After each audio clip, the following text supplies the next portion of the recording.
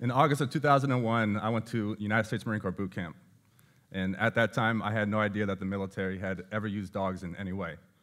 Exactly 3 years later, in August of 2004, I found myself working as a dog handler, searching for explosives and weapons caches with my military working dog Rex, tattoo number Echo 168, in an area known as the Triangle of Death in the Iraq War. We had a very successful deployment, meaning we did what was asked of us, and we came home safe and sound. But it turns out that dog teams in the military have been very successful for a very, very long time. Starting in World War I, they weren't officially used, but dogs were adopted as mascots by military units to take overseas as morale boosters. The most famous of those mascots was Sergeant Stubby, a bull terrier. He went into combat. He actually found wounded troops on the battlefield, and he himself was wounded several times. But he recovered, came home, lived a long life, met a couple of United States presidents, and his preserves remain in the Smithsonian today. Officially, dogs were inducted into the military and used for working purposes in World War II. Right after Pearl Harbor, an organization called the Dogs for Defense went around the country and asked people to donate their pets for the war effort, which they did. About 10,000 dogs served in World War II, and they were extremely successful and were recognized and given citations for all their accomplishments.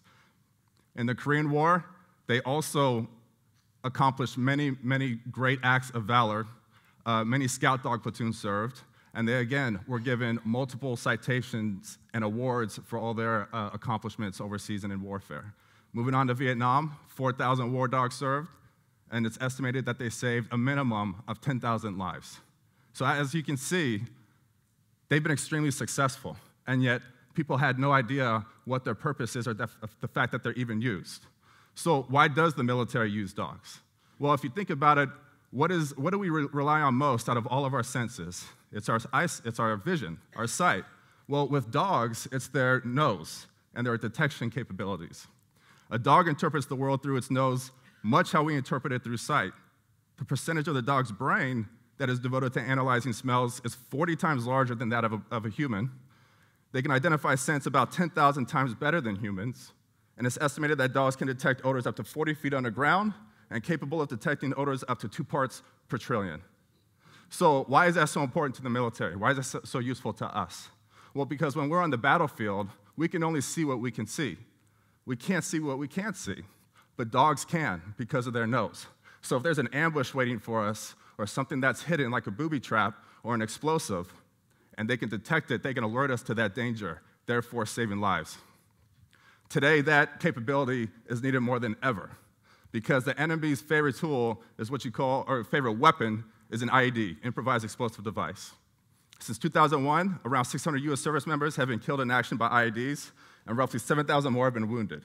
And that includes women and children because they're non-discriminate and victim-operated, which means once they're planted and hidden, whoever steps on that explosive is going to go off, regardless if it's an American troop or if it's a civilian walking down the road. IEDs are made from HME, homemade explosives. They're very cheap to make. Most commonly today, they're made from ammonium nitrate, a chemical found in fertilizer. Now, the reason why I mention that is because the majority of these bombs have very little metal involved in making them. So when you plant them, it's very hard for metal detectors to find them. To give you a sense of how much the enemy relies on this weapon to attack us, in 2007, around 3,000 IED attacks occurred in Afghanistan. In 2009, that number jumped to over 9,000. 2 years later, in 2011, over 16,000 IED attacks, and this year they're going to have the same amount, if not more. So as you can tell, it's their favorite weapon to use today, and the dogs are the #1 tool to counter that weapon. It's such an issue with us that the military actually created an entire unit devoted to countering that weapon. It's called the Joint IED Defeat Organization. Their sole purpose is to find out how to defeat the IEDs. It was created in 2006, and they actually came out with a report in 2010. After spending $19 billion, they created lots of great technology and training programs to help us defeat IEDs, but they still found, after 6 years and $19 billion later, that bomb detector dogs and their handlers are still the best tools in finding IEDs. We like to refer them as weapons of mass detection. Around 50% of all IEDs are located before they detonate, and that number increases to 80% when troops have an explosive sniffing dog team. Again, we have all these tools to find them, but the number one, one of the most vital, is the bomb detection dog team. So much that generals, our celebrated generals of today, our leaders, are recognizing them. General David Petraeus, hey. He's a great military leader. A lot of respect for the man, and he actually came out and said, the capability military working dogs bring to the fight cannot be replicated by man or machine. By all measures of performance, their yield outperforms any asset we have in our inventory. Our Army and military would be remiss if we failed to invest more in this incredibly valuable resource. So let me explain to you what makes a dog team so great, because we all know the capabilities of their detection, and we know that they're a great morale booster. But the secret of what makes a military dog team so great, and it's called a team for a reason. You can't just have a great dog or a great handler. They need to have a relationship amongst each other, and they rely on that relationship more than anything. It is the number one reason why dog teams are so effective, is because of how strong that connection that handler has with his dog. And I'm here to tell you the 5 steps it takes in order to establish the greatest connection possible so you can be an effective working dog team. And what's great about these steps is that you can apply them in your own life and hopefully develop even better personal relationships.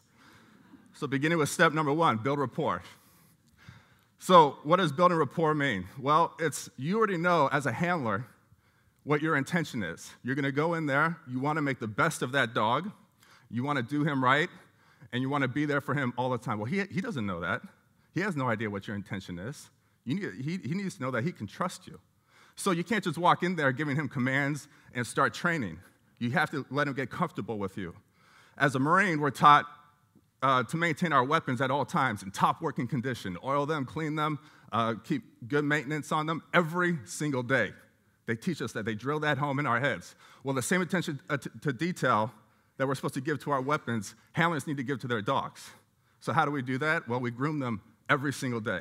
This isn't every other day. This isn't once a week. Every single day, sometimes several times a day, you need to look at their toenails, look at their ears for infections, make sure their teeth are cleaned, make sure they aren't developing any skin infections or rashes, check for dehydration. You're constantly being aware of your dog to make sure they're in top working condition and healthy at all times.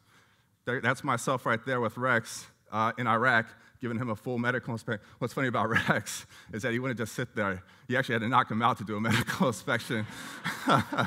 Some dogs are a little feisty. Daily exercise. Now, you take them out, it's a game to the dog. You have fun with them. Now you're building rapport. They're trusting you. They want you to come take them out every single day, and they look forward to it now. When you take them out to exercise, for example, this is me taking Rex out to the hills, the Camp Pendleton Hills before we deployed. I would just keep him in good, top working condition. His health was really good, and as long as he was out there feeling good, he would want to work for me and build up that drive. You also get to know the little nuances when you take them out to exercises, what kind of games they like to play, what kind of toys they like to play with, and you use that when you take them out training. Step number 2, reward good behavior. What's funny about Rex, and he's such a good-looking dog, he was very picky. Whenever I gave him a toy, I would always give him this little dog treat, right, about this big, and he'd take it and spit it right back out. So I gave him another big one. It was about medium size. He'd take it, hold it in his mouth for a second, spit it out. So I got him that huge mammoth bone, and I couldn't pry that thing out of his mouth.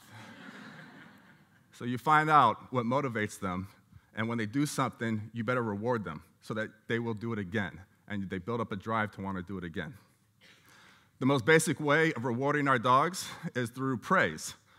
This is so important, and it's critical. It's probably the most important thing that you can learn as a handler is how to praise your dog. It's so important that when we go to handler's course, the first few days that we're there, we're not even allowed to touch a dog. We have a bucket filled with cement that we put a leash to, that we pretend is our dog, and they teach us to practice how to talk and praise our dog. So, and by the way, it all ends with praise. A command voice is a normal tone that you give to your dog, asking it a basic task. Rex, sit. That's a normal tone. I just gave him a basic command. That's my command voice. Rex, sit. Rex, heel. Rex, down. Things like that. And then when he does it, you praise him. Oh, good boys, right? That's all you got. That's all it takes. Correction voice. A correction voice is not there so you can stress the dog out. It's just to remind them that they're not doing what you asked them to do. You only use it very quickly and as efficient as possible, and you quickly move on to a command so that you can set them up to be praised and end in praise. You always keep it positive. So, Rex, sit. No, sit. Oh, good boys. Just like that. It's so simple, right? People try and make it complicated. They really like, the more silly you look, actually, the more you're doing it right. So when I say, oh, good boys, because he did something basic, if he does something I really wanted him to do that he hasn't done, and he finally clicked with them, he finally got it. Like, for example, I tried to get him to jump over a 6-foot wall for the longest time, and he finally accomplished it. I might, as soon as he did, I'd be like, woo, Rexy, good boys. I love doing that. And when I hear a handler doing that, we enjoy it, and we make fun of each other, but we have a good time. Number 3, emotions run down and up leash. So you're taking them out to exercise, getting physical with them. They need to know that you're there emotionally for them as well, and vice versa. Okay, this is very, very important to know. You have an energy that goes between you that goes down that leash and right back up, and you're feeding off of that energy every single day. So if you have personal baggage that you're coming in to work with, and you bring that into work, that's going to affect your dog's behavior as well. He's not going to be as motivated because he knows you're not as motivated. Well, it's vice versa. If they're not feeling well, you don't want to put that added stress on them and have them perform any unnecessary tasks because it's just going to keep them out of the fight for a much longer time. You know, when I was in Iraq, you know, we had some bad issues going on every once in a while, and I just kind of sit there in silence, and he'd just jump on my bed and just lay there with me. No words were needed to be spoken. They understand. 4, recognize change of behaviors. This is extremely important. When your dog's on odor, how do you know? Well, their tail might start wagging, their ears might slightly turn back. You need to understand as a handler what behaviors your dog displays when it's on an odor. It's going to save your life. You also need to know their personalities. So, for example, Rex was such a good-looking dog, and as long as you were remaining calm, he was remaining calm and confident. We call him Sexy Rexy. But I also knew what set him off. And when that happened, he was known as Tyrannosaurus Rex or T-Rex. So as a handler, you need to know your dog's personalities because you need to know how he might react in any given situation. Lastly, you need to trust your dog. You spent all this time training and developing that bond and working with your dog. You need to trust the fact that he knows what he's doing. That first step about building rapport and getting your dog comfortable with you is more for your dog to trust you.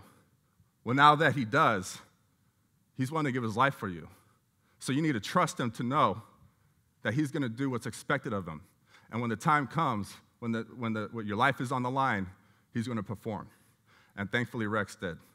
When we were in Iraq, he found several caches and weapons and explosives. I gave him plenty of mammoth bones to reward him. And he wanted to get back up and do it right back again. And that bond and that relationship that you build with that animal or any human being, as long as you follow all those steps, that lasts a lifetime. And they're going to live a long, happy, working life, performing, and it's not work to them at that point. They're doing it just for the love of being loved. That's all that they want. And that's what anybody wants, right? So I got to meet Rex when he was a puppy, 1.5 years old. We deployed together when he was 3, and he retired when he was 10. Lived a long, good life. And he's retired now. He's living the good life, thank God. I was fortunate to take him on his first combat deployment in Iraq in 2004. He did a very successful job. I was actually one of 10 handlers that handled Rex.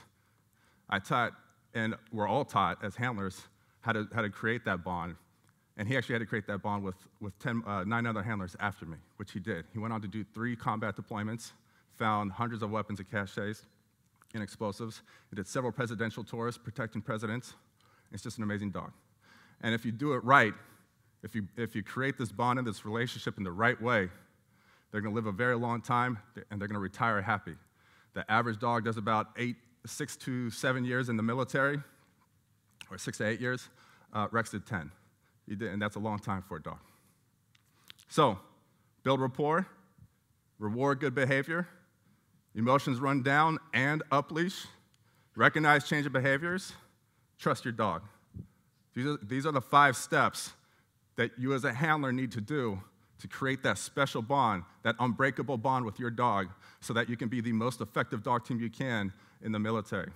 And if you look at that and really think about it, how do you think you can apply that into your own life and really establish great personal relationships amongst your friends and family? Finally, I wanted to note that Rex's success, along with all of military working dog success in the past and today and in the future, is going to be recognized officially. The National Military Working Dog Monument was approved by Congress. It's going to be dedicated next year. It's the first time an animal of any kind has been raised to a national monument status. So I hope, and by the way, it's going to be dedicated at Lackland Air Force Base, which is where Military Working Dog Handler Course is located, in San Antonio, Texas. And so I hope if you guys are ever down there in that area, you can go pay a visit and pay your respects and be connected to the canine community within the U.S. military, because we're all heroes. Thank you for your time. I really appreciate it. Thanks.